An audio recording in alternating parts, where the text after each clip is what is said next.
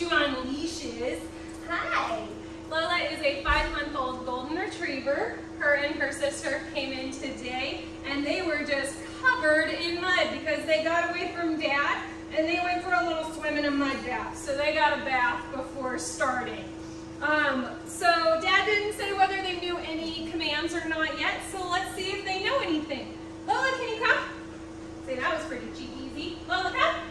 Good girl. Lola, can you sit? No, that's up. Can you sit? No, that's eating my leash. Can you sit? No? Okay, can you down? You have to let go of my leash. You have to, thank you. Down. No? Okay, do you want to go for a walk? Good, let's go for a walk. What's over there? Come here.